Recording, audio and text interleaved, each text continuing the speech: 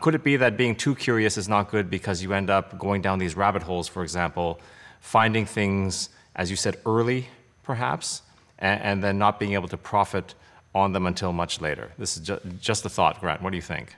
No, it's another great question, Albert. I think curiosity is absolutely essential. If you're not curious, if you're not engaged, if you're not interested in finding out more, then you're wasting your time, and you're just gonna plateau, and the amount you can learn grows every day. So if you're not chasing that, I think it's a big mistake. There are people who would argue exactly what you just posited there, that perhaps not knowing this stuff and not going down rabbit holes and not being early is an advantage. That's a perfectly acceptable opinion. I happen to disagree with it, but anyone that holds that opinion, there's nothing much I can do other than disagree with it.